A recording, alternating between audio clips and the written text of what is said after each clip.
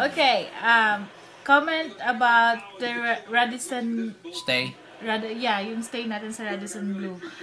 I mean, wala akong masabi. It's like talagang ano siya, elegante na hotel and everything. Very nice place. Very nice place. And talagang, I mean, Very nice kahit room. siguro, I'm glad na kahit na ano, like isang gabi lang ako doon. Yung mga relatives namin na nakapunta doon for nakasama sa entourage is, I mean, I'm proud na napapunta ko sila doon at saka yun dahil sa kasal. And then I mean talagang maganda ang room. Talagang, I mean, it's ano siya, yung this ano talaga siya, a regular room. The regular room is like, I mean, it's more than I expect. You expected na regular room. Yeah, I thought it would be amazing. more smaller than I thought. So I was shocked. So, yeah, ano nga itsura ng shock?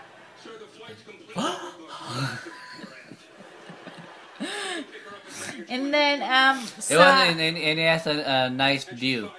Yeah, it's a very nice view too. Ang kung ano lang, the only problem that we encountered is the taxi, no?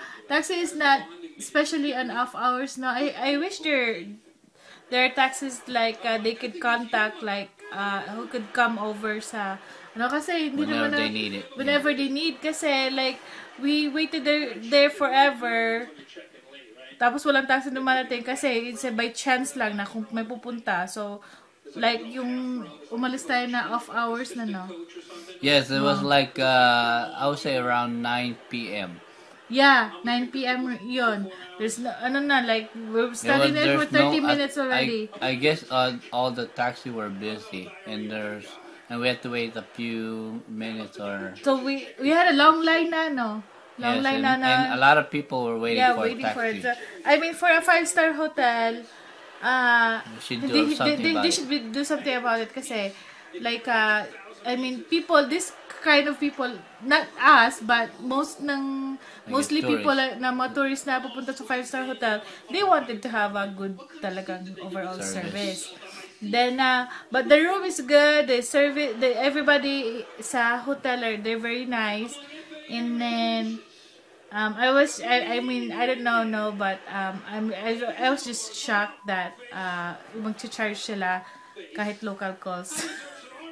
Kasi I mean we didn't know na local calls they should have told us. So there's telephone local calls. They should have put something on the every local call na may charge. So I did not expect that kasi I mean I know na ang local calls outside is for free. So well, I guess I didn't realize that. But overall it was really good, and we tried yung complimentary. Have you tried it? They had a complimentary dessert or something. Have you tried it? I tried it. It's good. Kaya lang hindi ako makafocus kasi I was busy. No, they didn't bring me one. Ha. I guess we only get the complimentary in the suite room. Yeah. Anyway. Okay, so that's basically it. So, but I mean, everybody was nice. I wish I had more times to stay there so I can try the swimming pool outside. Yeah. I mean, we were really busy and we had to leave right away. And then one thing also, I feel so secure now with using the like the key to scan the elevator. Yeah. Kasi like so you can tell na it's not just anybody who can get up there, especially because 5-star hotel, they have the most important people in there. I don't know about VIPs. I don't know about if the stair has one of those. I don't think so. Yeah. I don't think so.